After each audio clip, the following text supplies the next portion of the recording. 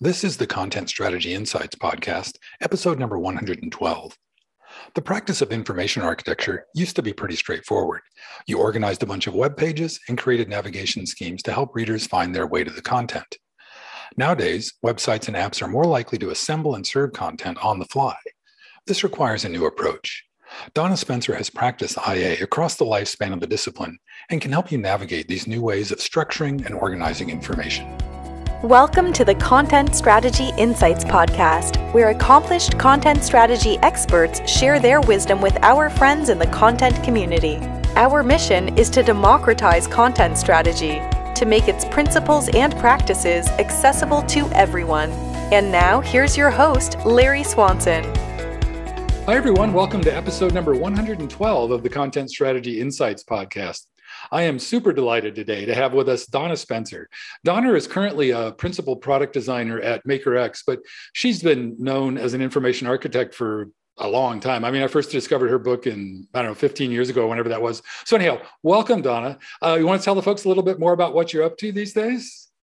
Thank you very much. Well, so firstly, I just should, disclose that what I'm up to at the moment is painting my new house. So, it's me, safety glasses, and a lot of paint all over me. Nice. Just, okay. Because if anybody's looking at it going, why does she look so weird? That would be one. Aside from painting an old house, because we're talking between Christmas and New Year, so this is the time when, I'm not thinking much about work. As you just said, I've just joined this new company as a principal product designer. And to me, that's pretty neat because it shows that I've actually been able to stay on the designer path and reach quite a senior level without being expected to, go into management. So there actually aren't a lot of places where you can stay senior and stay like being a hands-on designer. So I'm really glad that I'm still able to do that because management was never my path. I also love that this little company I've joined is called MakerX because I always say, I am a maker. I make things, which is, again, why I'm painting and renovating this house by myself. And otherwise, I sew and weave, and I'm always making stuff. And to me, designing is, still all of that. Mm-hmm. And a big part of that, I know I've heard you talk about this before, is that you're sort of a compulsive organizer too, which is kind of a foundational thing for information architecture practice and for a painting project, I'm going to guess too. Yeah. One thing, you've been doing this for a while, and I think we've both seen information architecture. Like I remember vividly when the first edition of the Polar Bear book came out and reading it cover to cover and being excited that somebody had articulated what we do. But then it's sort of like, it took off, and I think it's always been a thing, but it seems to have been sort of like neglected in some of the past year. But anyhow, so I think a couple things I'd love to talk a little bit about that, but I'd also love to just get your take, your definition of what information architecture is, because I think a lot of people, because of that neglect, I think there are people who couldn't, define it for us. So yeah, I'd love to get your take on that. Yeah, look, I still think of it as a thing that is needed to be done, not necessarily by a person with a role of information architect, but something that, needs to be done on most projects where the things we're working with, whether that's kind of, unstructured content on long pages in websites, or whether it's the data that we're going to be serving up via an API or consuming via an API, or whether it's, inputs to an algorithm. It's all about understanding the ideas that we're working with, understanding the content that we're working with, understanding the relationships within all of that, and then also understanding how people think about the tasks that they need to do or the information they need to find, understanding where they are, and putting structures in place so that we can actually deliver what we need to the people we need to deliver it to in a way that works for them. And like I said, that word structures pretty quickly in that definition, but that's really the important part of it is doing that underlying foundational work of setting up our data or our content well, so that we can deliver it to people, in a fairly automated way. When we first started doing IA, a lot of us were making, hand-created websites with simple hierarchies where we had 100 pages and we knew where every page went in a tree. We don't work like that anymore. We're working on large websites, large apps where we're doing a lot of delivering of content automatically, whether that's advertising or related products or, showing a catalogue. If you can't actually deliver that to people unless you have figured out how to structure it first.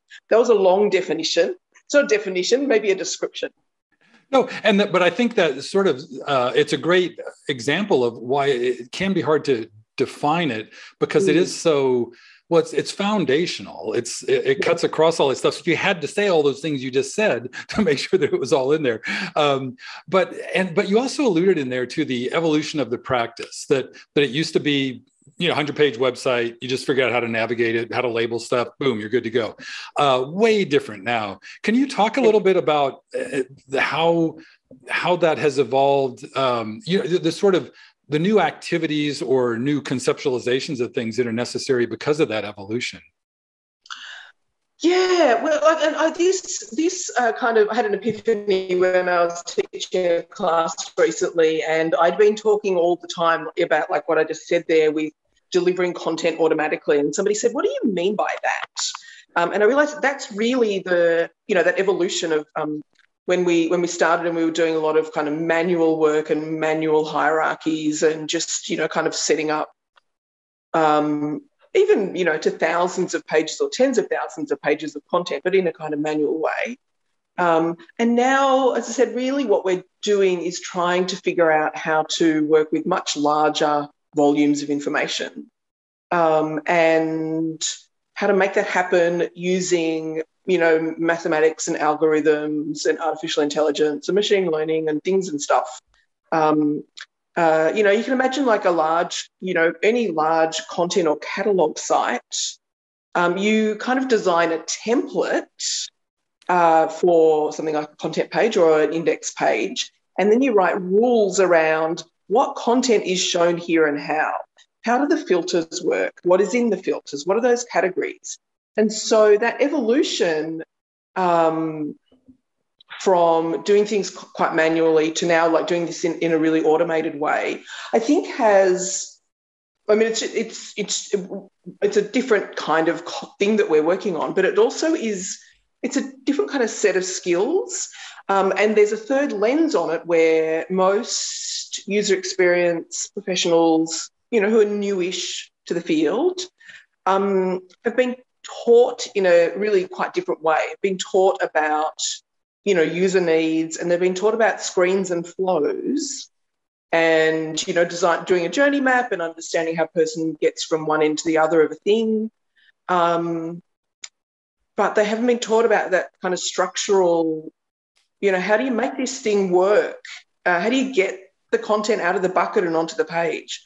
So we've got a kind of a big gap there in the way, teaching has been happening for UX folks has never helped them understand that there is this real data lens that they need to have.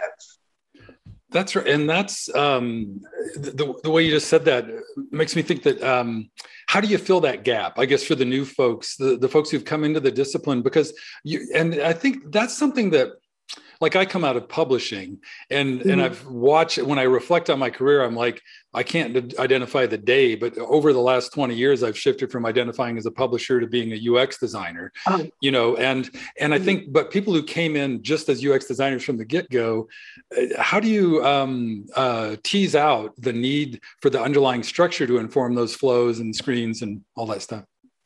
It's really, really hard. And what I see a lot on projects when people are like either coming to a class or when I'm trying, talking to folks on a new project, is that they don't know what they haven't done.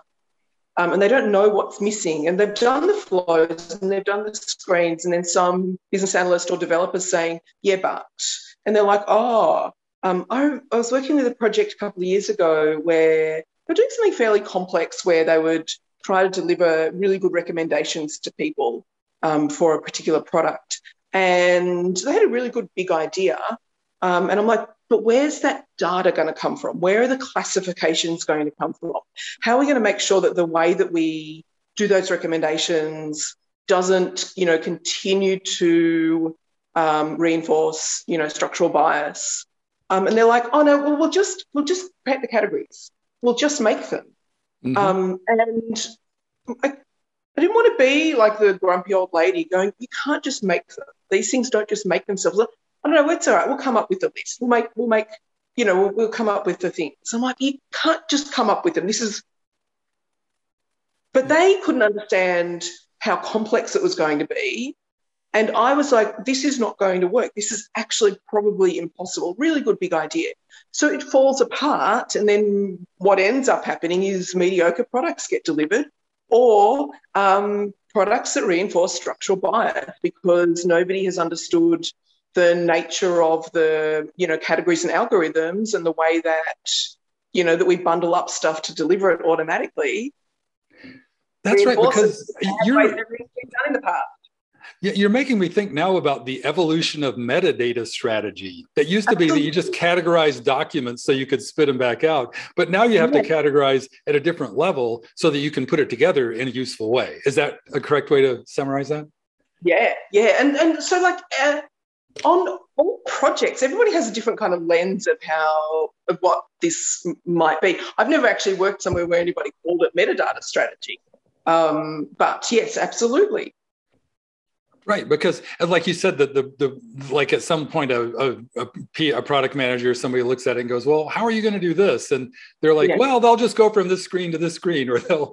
But it's like, well, and how exactly? So, how exactly? Like exactly what is in that list of categories? Exactly what is the metadata?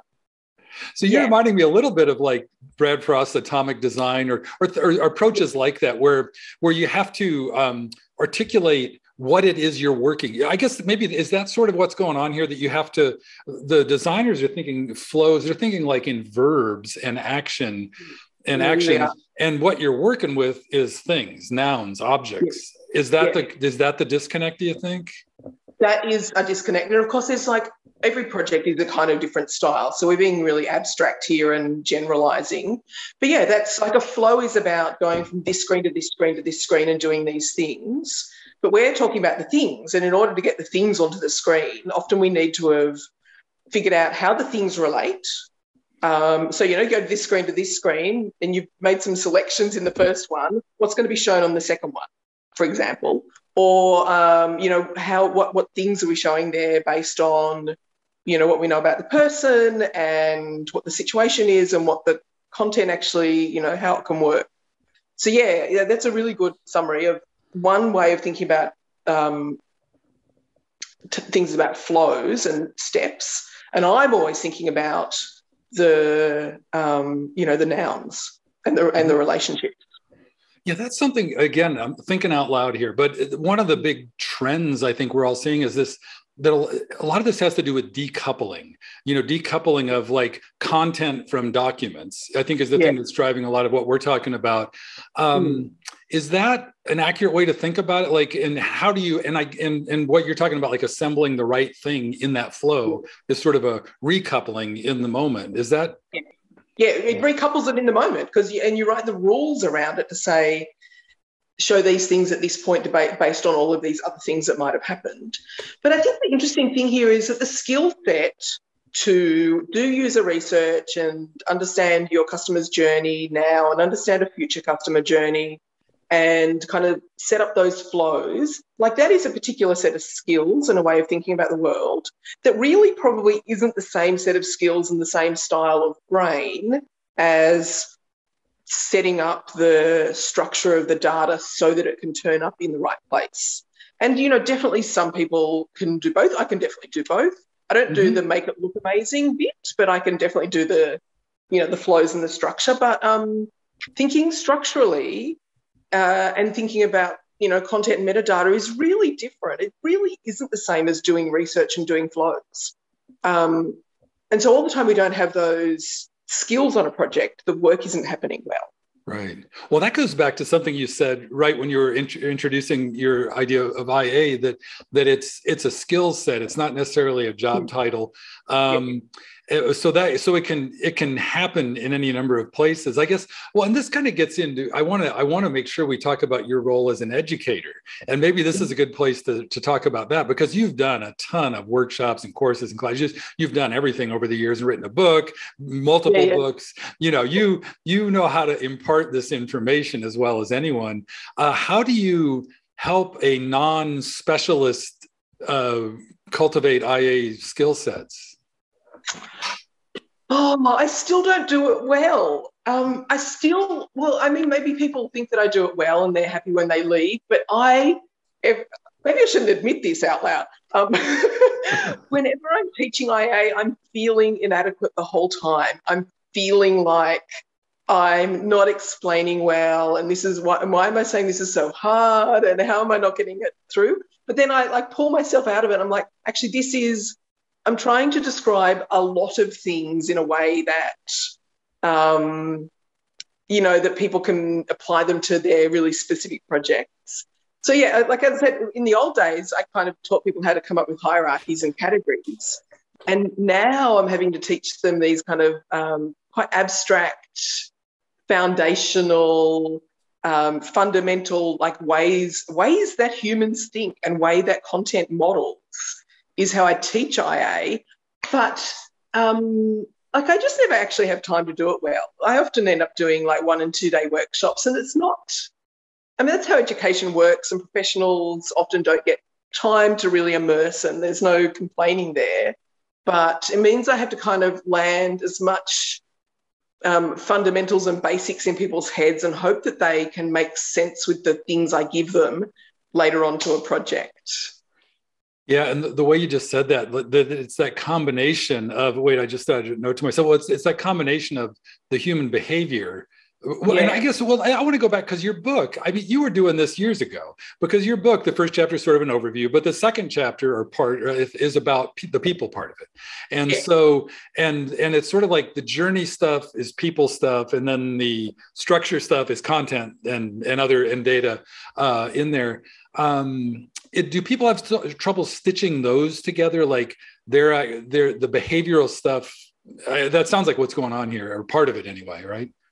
Yeah, well, to understand the people stuff, you not only have to understand what people need to achieve, in a task, we need to understand fundamentally how people think. So when I teach IA, the core thing that I've taught every single class for probably close to 20 years is I always start with teaching category theory. And I'm like, I am not apologising for teaching you about Aristotle, and then teaching you why Aristotle was wrong. But why it has leaked into our whole way of thinking about the world. Because Aristotelian philosophy believes that there is a correct way of structuring information that's out in the world, and you go get it and you apply it. And actually categories form in our brains based on our experiences. And our experiences, are formed by our communities and our language and everything we've done. So the way that, categories and concepts and thought, the way we kind of bundle stuff in our heads is really varied across different cultures and communities. So we're trying to look for coherence in a particular, user group that we're working for, in a particular way, some way that we can bridge a gap for them of, understanding where they are now and where they need to be based on how they think and what they think about. And that's it's not hard, but it needs work, and it needs an understanding that people think about things in really different ways. And I think one of the little examples of this, in knowing a little about, in traveling to the US a lot and traveling to Europe and traveling to South America, is that idea of politeness and the way that people, interact with each other. You can see that's really different culturally. And, the way that you say, yes, I'll, if you offer somebody something, in some cultures, they're like, sure, fine. And in some, they're, oh, no, I can't possibly. And you do that whole routine. And so you think about that idea, and then apply that to everything that we deal with. You can see that we think really differently. It's embedded deep in our brains, and then we're trying to bridge, some kind of getting people through a task or helping them learn with our content. So you really have to understand all those people-y things and then figure out how you can apply that well to the content that you're working with. And that just needs work. Like, it isn't just I'm going to do some navigation design today. I'm going to make up some half-assed categories. Well, no, there's so much in what you just said. And it's like, I'm going to forgive you, for thinking you're not a good teacher when you're teaching IA, because just what you just ran through there in the last 2 minutes is like human psychology and human behavior and the history of philosophy. And, it's like, there's a lot going on here. But I want to thank you for a couple of things. One, you gave me the great clickbait thing for when I promote this episode, that Aristotle was wrong, and we'll lead with it. So that's great. But also, when you were talking about like, just those ways of organizing things, like, that gets at both, again, some of that research stuff around grasping mental models and trying to get inside your user's head. But then that equally applies on the organization and structuring end when you're doing your information architecture. How have you seen, because I've been doing, I'm studying ontology engineering and ontology practice right now, and really seeing benefit in that, whether I ever actually do that, just for my information architecture practice. But there's other approaches to organizing the work of figuring out how people think. Does that make sense? And how do you do that? Oh, I probably do it different on every project, I think. I don't know that I have a repeatable, rigorous way of doing it. And I just talked about all that stuff, and you can tell it's all in my head. So because I have that all in my head, and I'm, good at understanding content and structure, I can put things together. Like, I can just go from that kind of jigsaw mess of things I know about people and things I know about content to making a leap to, coming up with something. But that's because I've been doing it for 20 years. That's why sometimes I find it hard and I feel inadequate teaching, because it's hard to go backwards and break it down into a process. Right. And that's, that's how I learn, as I teach, because then you have to do what you just said. You have to break it down and make it learnable.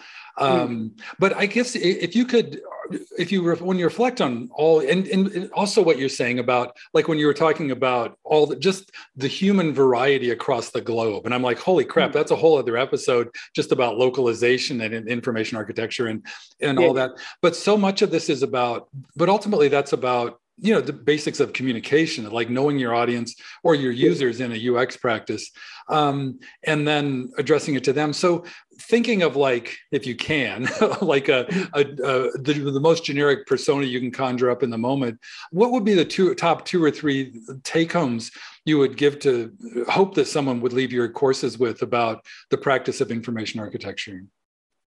I think that the couple of take-homes are that we think in different ways. If you can at least understand that actually thinking deeply is different across cultures and communities, that's amazing. Like, that's amazing to go, oh, right, we actually don't think even similarly. Good, I need to know that, and then I can apply it. So there's just, like, learning that is good. I think the other real takeaway when I'm trying to teach is to help, and you and I talked before about we're talking about content modelling. The other takeaway is to help people understand how to go about trying to understand and model or represent the thing that they're working with. So I always get people to do an activity where I usually say, you're working for a games store, whether that's an online game store or a face-to-face physical game store, it doesn't matter. Think about all of the kind of things that they sell. So here, game stores will sell board games and puzzles and, Dungeons, Dragons books and figurines. And then if you add computer games in, then there's like games and consoles and stuff. So you think about all the things that they might sell, and then I get them to start drawing a model of that. And I really help, I encourage them to think about the relationships between things.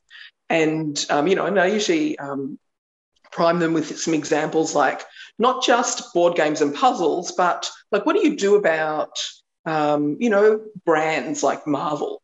So you might have, a Marvel board game, you might have a Marvel puzzle, you might have a Marvel, digital game, you might have figurines, you might have something else. Or how do you go about, thinking about other kind of aspects of that?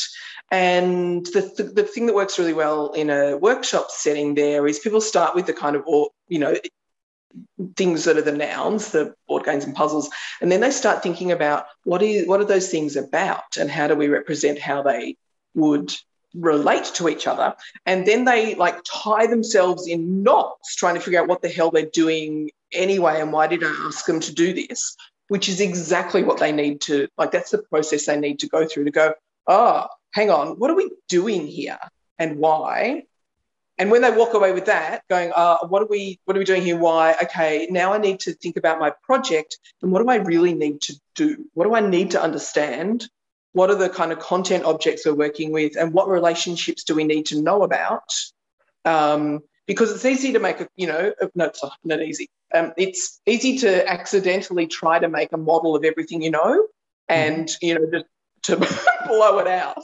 So you pull it back and say, for my project, for the things that we're trying to achieve here, how much do we need to work with?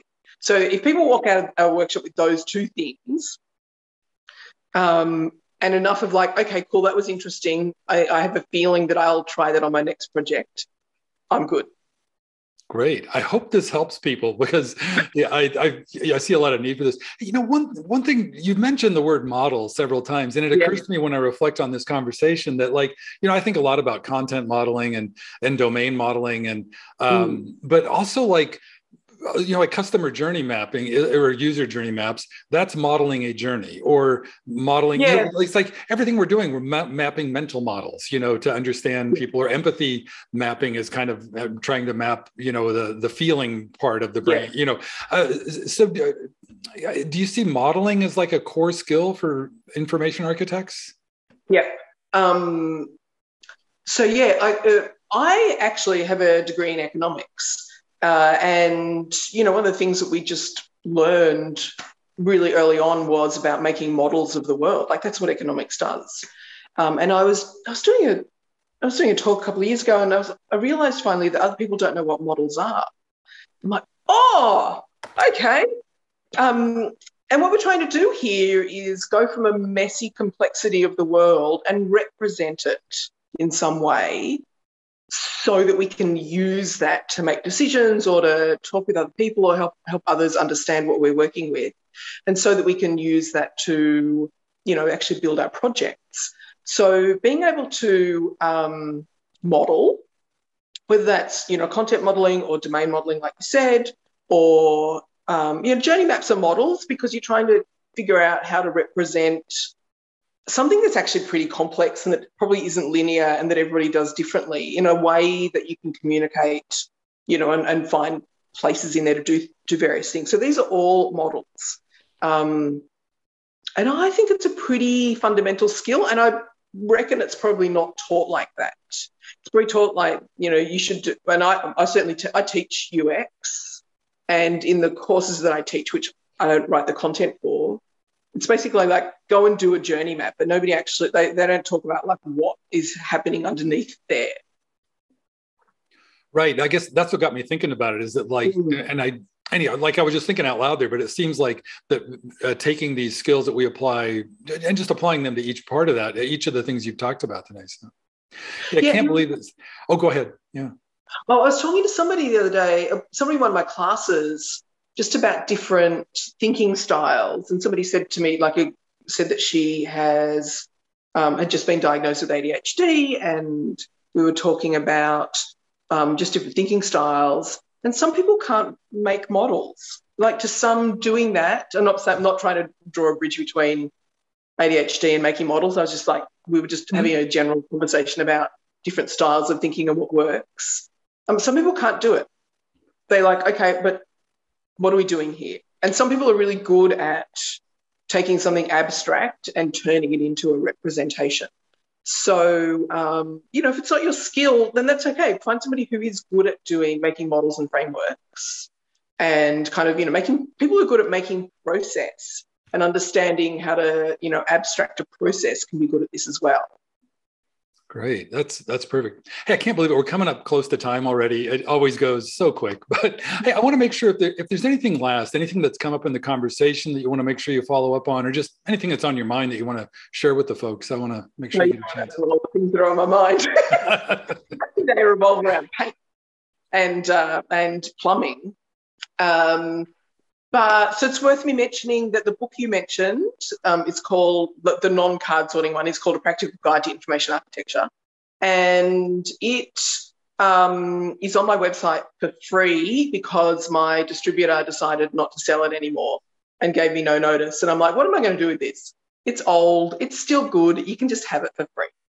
Sometimes people ask me if, they can, throw some money at me. I'm like, I have no way of doing that. Go buy one of my other books at the same time. So that you can have a free book and go buy another book, like buy my one on presenting design or something, as a way to, pop some money in my bank. But yeah, it's worth people knowing that book is there just for having. I wrote it just before we really started working on mobile. So it's, got some huge gaps, but it's still got lots of good fundamentals, and they can learn about why Aristotle was wrong. I flipped through it again, in the last couple of weeks, and it's still really good. It holds up really well. So I think it's worth way more than free. So I'll include links to your other books to make sure that other people have a chance to support you as well. Hey, and one last thing, Donna, what's the best way for folks to follow you or stay in touch on social media or online anywhere?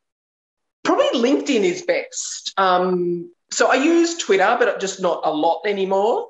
I'm fairly active on LinkedIn. I'm there a lot.